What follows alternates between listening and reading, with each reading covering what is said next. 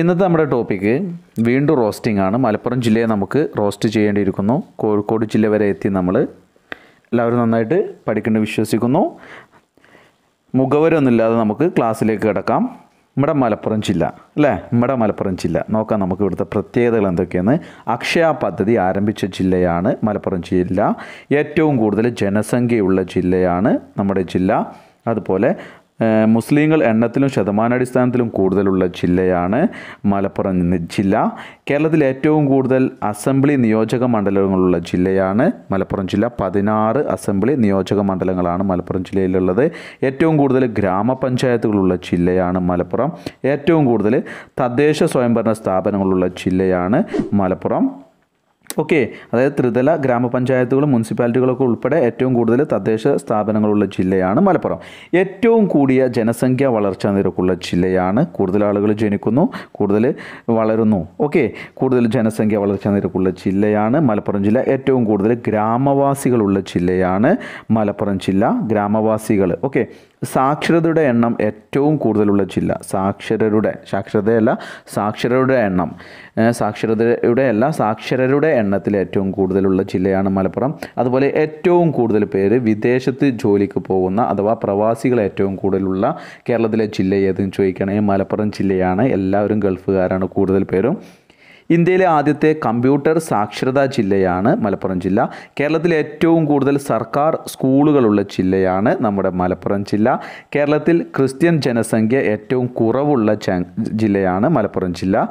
മലപ്പുറം ജില്ലയിൽ ക്രിസ്ത്യൻ ജനസംഖ്യ കുറവാണെന്ന് ഓർത്ത് വെക്കുക. കേരളത്തിലെ ആദ്യത്തെ നോക്കുകൂലി വിമുക്ത ജില്ലയാണ് മലപ്പുറം ജില്ല. ഈ ഒരു ഖാദി കിട്ടിയത് 2018 നോക്കുകൂലി വിമുക്ത ജില്ല. ഇനി മലപ്പുറം ജില്ലയിലെ ആദ്യത്തേത് എന്തൊക്കെയെന്ന് നമുക്ക് നോക്കാം. ലോകത്തിലെ ആദ്യത്തെ തേക്കു പ്ലാന്റേഷനാണ് നിലമ്പൂരിലെ കനോലിസ് പ്ലോട്ട്. 1844 മലബാർ കളക്ടറായിരുന്ന HV കനോലിയാണ് ഇത് വികസിപ്പിച്ചത്. ഇതിനായി പരിശ്രമം നടത്തിയ വ്യക്തിയാണ് ചാത്തുമേനോൻ. ഇദ്ദേഹത്തിൻ്റെ ബംഗ്ലാവ് ഉള്ളത് നമ്മുടെ നിലമ്പൂരാണ്. ചാത്തുമേനോൻ ബംഗ്ലാവ് ഉള്ളത്. ഓക്കെ, 1844. അടുത്തൊരു ആദ്യത്തേത് നോക്കുന്നത് നമ്മളിതാണ്. കേരളത്തിലെ ആദ്യത്തെ റെയിൽവേ ലൈന് 1861 ആരംഭിച്ചപ്പോൾ തിരൂർ ബേപ്പൂർ. ഓക്കെ, ഏകദേശം 30.5 കിലോമീറ്റർ ആയിരുന്നു ഇതിൻ്റെ ദൈർഘ്യം.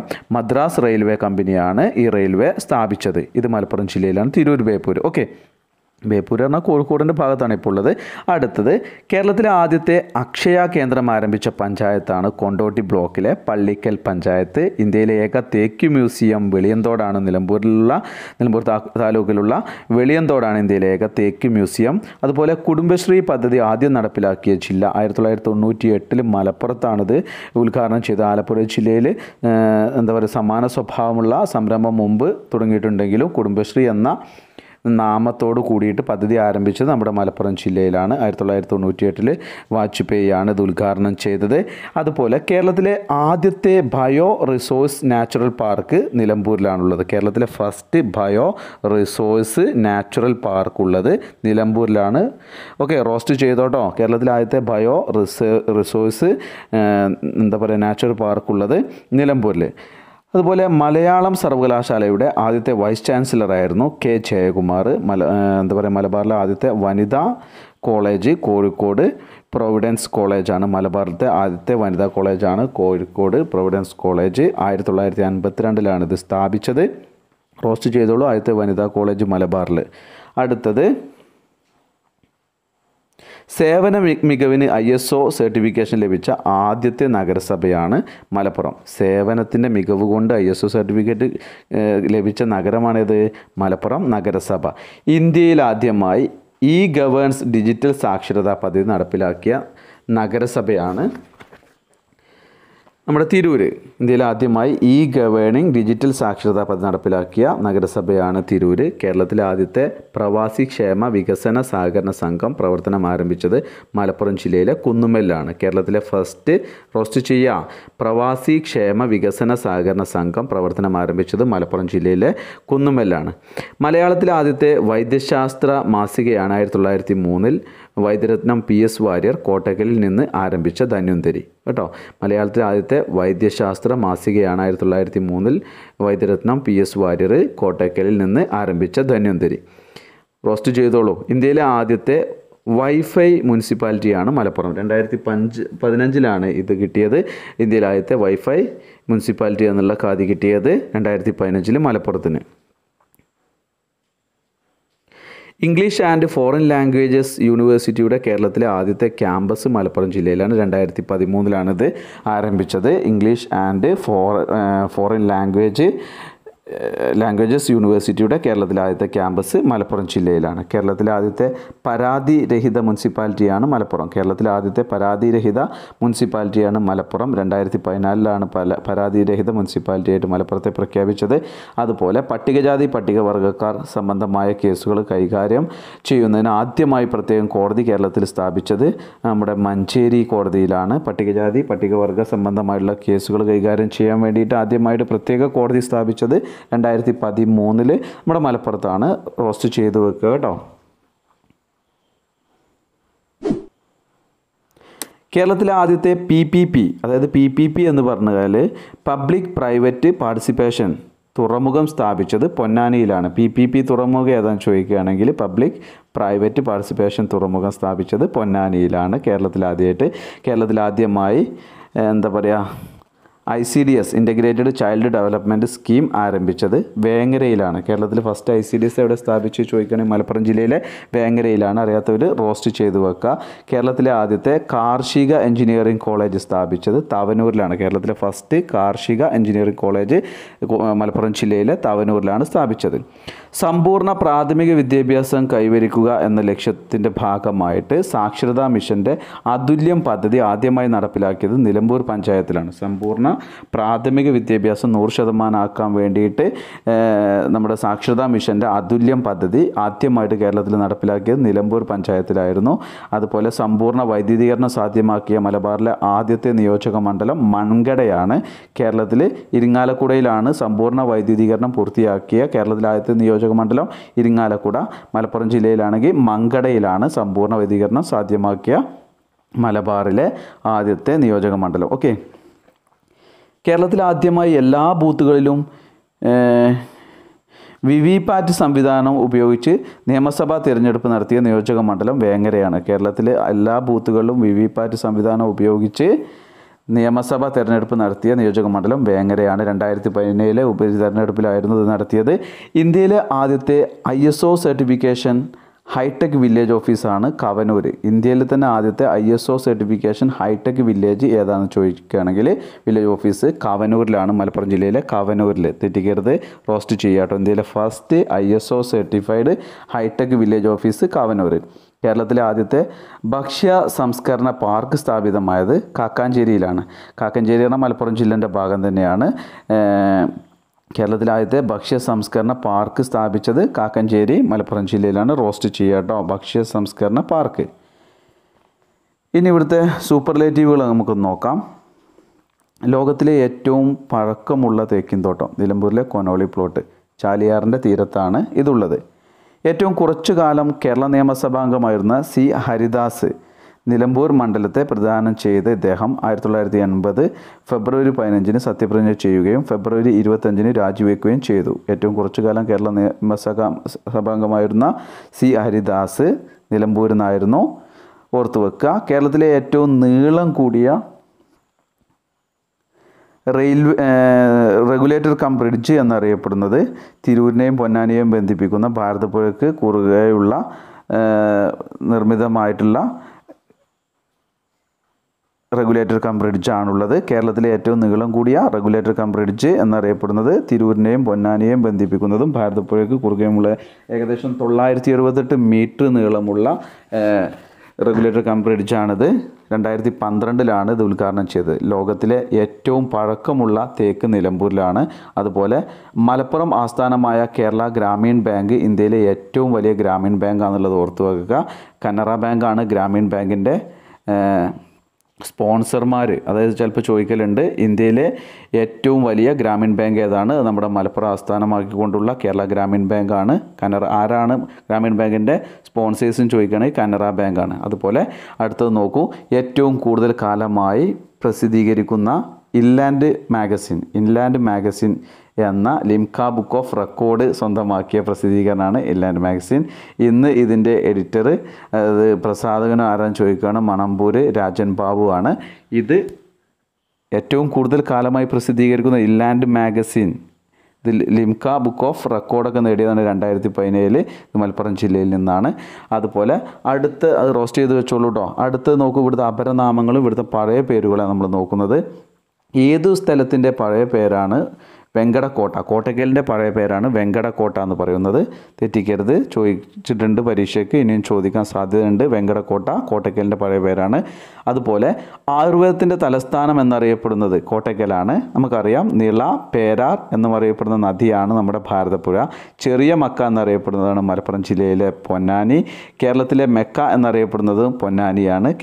ചെറിയ മെക്ക എന്നറിയപ്പെടുന്നത് മലപ്പുറം ജില്ലയിലെ സ്ഥലം പൊന്നാനി. കേരളത്തിലെ മെക്ക എന്നറിയപ്പെടുന്നത് അത് തന്നെയാണ്, നമ്മുടെ പൊന്നാനി തന്നെയാണ്.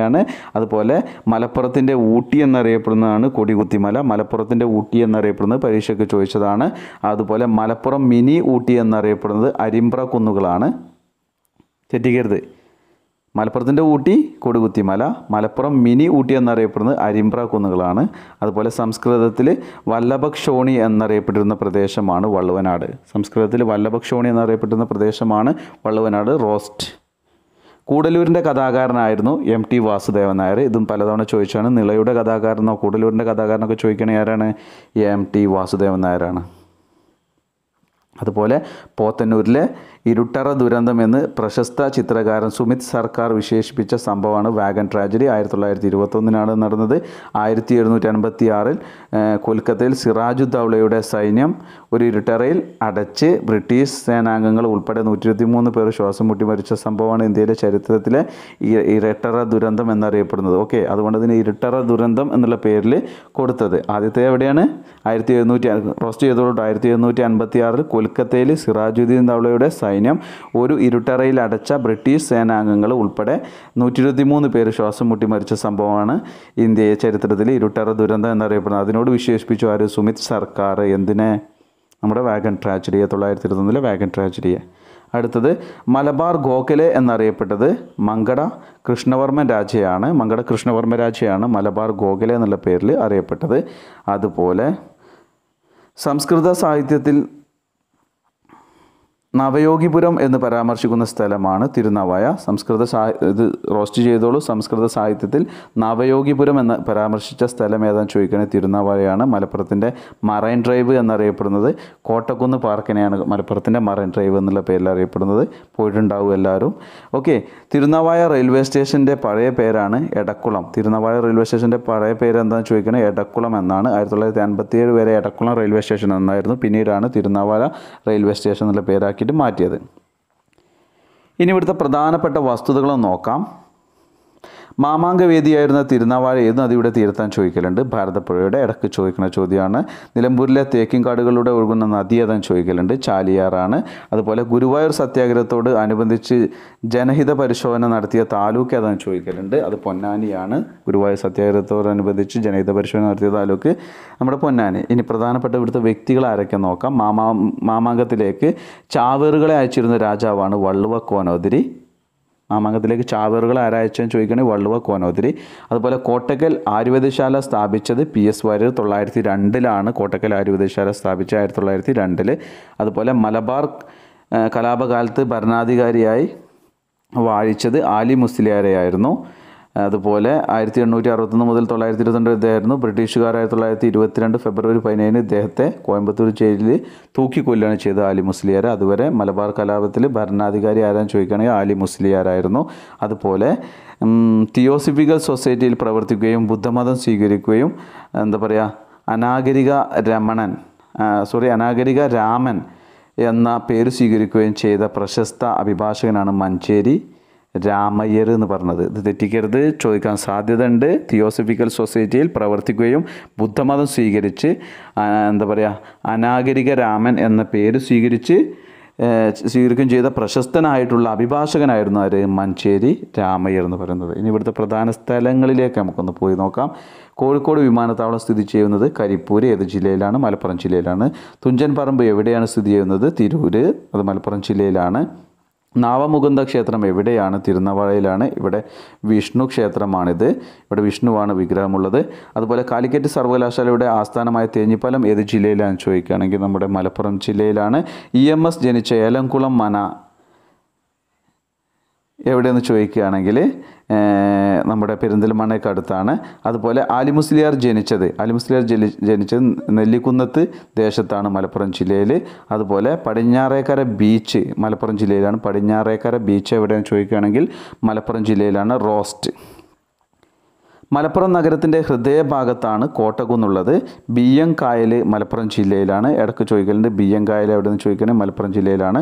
മലപ്പുറം ജില്ലയിലെ വെള്ളച്ചാട്ടങ്ങളാണ് ആട്യൻപാറ, കേരളാംകുണ്ട് എന്നിവ. കേരളാംകുണ്ട്, ആട്യൻപാറ വെള്ളച്ചാട്ടങ്ങൾ നമ്മുടെ ജില്ലയിലാണ്, മലപ്പുറം ജില്ലയിൽ. അടുത്തത് പ്രധാന സംഭവങ്ങളൊന്ന് നോക്കാം നമുക്ക്.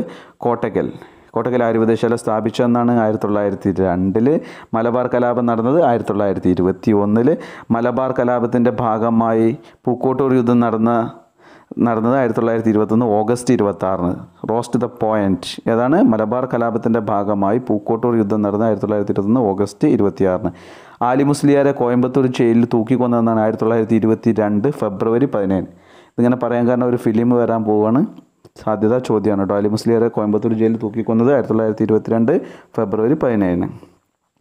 നോർത്ത് മലബാർ ഗ്രാമീണ ബാങ്കും സൗത്ത് മലബാർ ഗ്രാമീണ ബാങ്കും സംയോജിച്ച് കേരള ഗ്രാമീൺ ബാങ്ക് രൂപം കൊണ്ട വർഷം 2013. ഇനി നോക്കൂ, പ്രധാന സ്ഥാപനങ്ങൾ നോക്കാം. മലയാളം റിസർച്ച് സെൻറ്റർ എവിടെയെന്ന് ചോദിക്കുകയാണെങ്കിൽ തിരൂരാണ്. കേരള വുഡ് ഇൻഡസ്ട്രീസിൻ്റെ ആസ്ഥാനം ചോദിക്കുകയാണെങ്കിൽ നിലമ്പൂരാണ്. മേൽപ്പത്തൂർ സ്മാരകം എവിടെയെന്ന് ചോദിക്കുകയാണെങ്കിൽ തിരുനാവായക്കടുത്തുള്ള ചന്ദനക്കാവിലാണ് മേൽപ്പത്തൂർ സ്മാരകമുള്ളത്. തെറ്റിക്കരുത്, മലപ്പുറം ജില്ലയിലാണ്. മലബാർ സ്പെഷ്യൽ പോലീസിൻ്റെ ആസ്ഥാനം മലപ്പുറത്താണ്. മലപ്പുറം സ്പെഷ്യൽ പോലീസ് എന്ന പേരിൽ 1884 തുടക്കം കുറിച്ചു. 1921 മലബാർ കലാപത്തെ തുടർന്ന് സൗത്ത് മലബാറിലെ പോലീസ് സൂപ്രണ്ടായിരുന്ന ഹിച്ച്കോക്കിൻ്റെ ആശയപ്രകാരമാണ് 1921 മലബാർ സ്പെഷ്യൽ പോലീസ് എന്ന പേര് ഇതിന് കൊടുത്തത്. കാലിക്കറ്റ് സർവകലാശാലയുടെ ആസ്ഥാനം തേഞ്ഞിപ്പാലം. കാലിക്കറ്റ് സർവകലാശാലയുടെ ആപ്തവാക്യമാണ് നിർമായ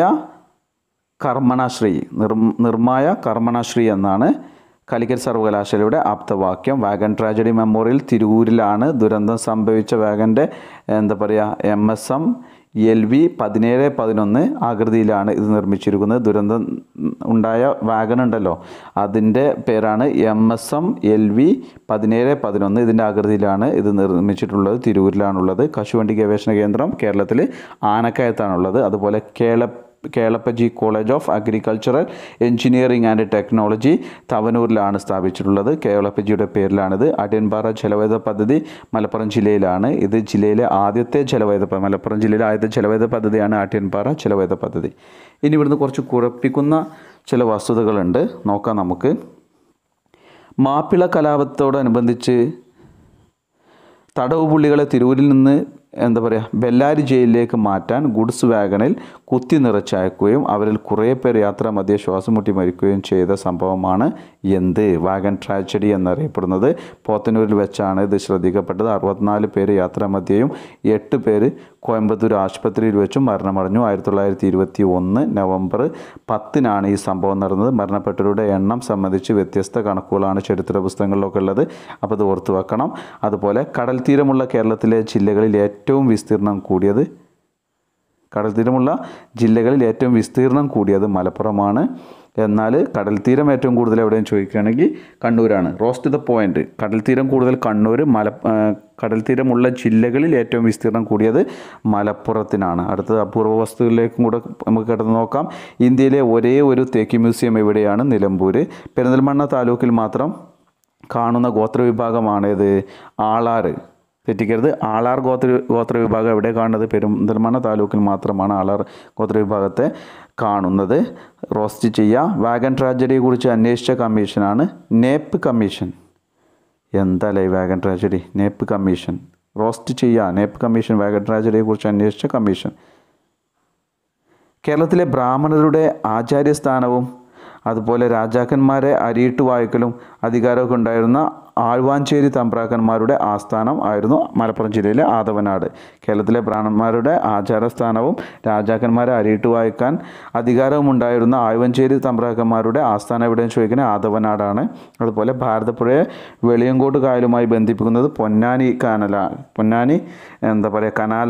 ഭാരതപ്പുഴയെ വെളിയങ്കോട്ട് കായലുമായി ബന്ധിപ്പിക്കുന്ന കനാൽ ഏതെന്ന് ചോദിക്കുകയാണെങ്കിൽ പൊന്നാനി കനാലാണ്. റോസ്റ്റ് ചെയ്യുക.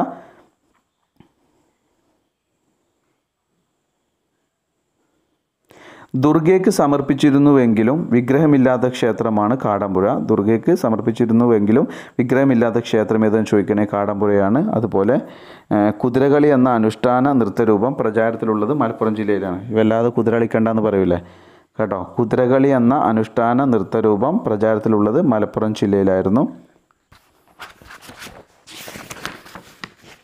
ഇനി ഇവിടുത്തെ ചരിത്രപദം നോക്കാം.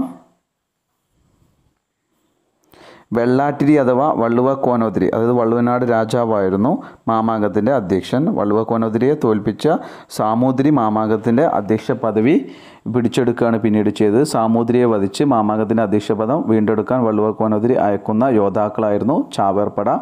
ഓർത്തു വെക്കുക. പിന്നീട് വള്ളുവ കോനോതിരിയുടെ പരദേവ ക്ഷേത്രമായിരുന്നു അങ്ങാടിപ്പുറത്തെ തിരുമതാംകുന്ന് ഭഗവതി ക്ഷേത്രം. ഇത് ചാവറുകാർ പുറപ്പെട്ടിരുന്നൊരു സ്ഥലമായിട്ടാണ് കണ്ടിരുന്നത്. മരണം വരുക്കുന്ന ചാവറുകളുടെ ജഡം മറവ് ചെയ്തിരുന്നത് മണിക്കിണറിലായിരുന്നു. ഇവിടെയുള്ള മണിക്കിണറിൽ, ഇത് ഇവിടെയല്ല, നമ്മുടെ ഇതിനടുത്ത് മണിക്കിണറൊക്കെ നമുക്ക് അവിടെ പോയാൽ തിരുനാവായുടെ അടുത്ത് നമുക്ക് കാണാൻ പറ്റുന്നതാണ്. അവിടെയായിരുന്നു മരണം വരുന്ന ചാവറുകളുടെ ജഡം മറവ് ചെയ്തിരുന്നത്. മാമാങ്ക സമയത്ത് സാമൂതിരി നൽകുന്ന സ്ഥലമാണ്, അല്ലെങ്കിൽ സാമൂതിരി നിൽക്കുന്ന ആ ഒരു പ്രദേശത്തിനെ വിളിക്കുന്ന പേരാണ് നിലപാട് തറ എന്നുള്ള പേരിൽ വിളിച്ചിരുന്നത്. അതുപോലെ ഓർത്ത് വെക്കേണ്ടത് പൂന്താനം നമ്പൂതിരി തിരുവിതാംകുന്ന് ഭഗവതിയുടെ ഉപാസകനായിരുന്നു. അങ്ങാടിപ്പുറത്താണ് പൂന്താനം ഇല്ലമുള്ളത്. ഓർത്ത് വെക്കണം, നമ്മൾ തെറ്റിക്കരുത്. പ്രശസ്ത ചിത്രകാരനായിരുന്ന KV കൃഷ്ണയ്യരുടെ നിഗമനത്തിൽ അവസാനത്തെ മാമാങ്കം നടന്നത് 1755 എന്നാണ് വിശ്വസിക്കുന്നത്. എന്നാൽ ചരിത്ര നിർമ്മിതമായ നിർണായക പങ്കുവഹിച്ച വില്യം ലോഗൺ മലബാർ മാനുവൽ രേഖപ്പെടുത്തിയ അവസാനത്തെ മാമാങ്കം നടന്നത് 1743 എന്നാണ് അദ്ദേഹം അധ്യായങ്ങളിലൊക്കെ രേഖപ്പെടുത്തിയിരുന്നത്. 1766 അവസാനത്തെ മാമാങ്കം നടന്നുവെന്നും കരുതുന്ന ചരിത്രകാരന്മാർ കുറേ ആളുകളുണ്ട്. അപ്പോൾ ഓർത്ത് വെക്കുക. പക്ഷേ നമ്മുടെ PSCയുടെ ആൻസർ 1755 അവസാന മാമാങ്കം നടന്നുള്ളതാണ് വിശ്വസിക്കുന്നത്. ഇത് ആരാണ്? പ്രശസ്ത ചരിത്രകാരനായിരുന്ന KV കൃഷ്ണയ്യരുടെ നിഗമനത്തിലാണ് ഇങ്ങനെ വിലയിരുത്തിയത് കേട്ടോ. റോസ്റ്റ് ചെയ്യുക. പ്രശസ്ത ചരിത്രകാരനായ KV കൃഷ്ണയ്യരുടെ നിഗമനത്തിൽ. പുഷ്യമാസത്തിലെ പൂയം മുതൽ മാഘമാസത്തിലെ മകം വരെ 30 ദിവസം നീളുന്ന ആഘോഷമായിരുന്നു മാമാങ്കം. എങ്ങനെ? പുഷ്യമാസത്തിലെ പൂയം മുതൽ മാഘമാസത്തിലെ അല്ലെങ്കിൽ മകമാസത്തിലെ മാഘമാസത്തിലെ മകം വരെ, അതായത് മകം നാളാണ് കേട്ടോ. പൂയംനാൾ പുഷ്യമാസത്തിലെ പൂയം മുതൽ പൂയംനാൾ ഓർക്കുക. മകംനാൾ വരെ 30 ദിവസം നീളുന്ന ആഘോഷമായിരുന്നു മാമാങ്കം. മാപ്പിള കലാപകാരികൾ വധിച്ച മലബാർ കലക്ടറായിരുന്നു HV കനോലി. ആരാണ് HV കനോലിയെ വധിച്ചത്? മാപ്പിള കലാപകാരികൾ. എനിവേ മലപ്പുറത്തേക്ക് 1-2 തവണയൊക്കെ കേട്ട് നോക്കുക. Thank you. സ്പീഡിൽ പറഞ്ഞതിന് ക്ഷമിക്കുക, തീരാത്തത് കൊണ്ടാണ്. ബൈ.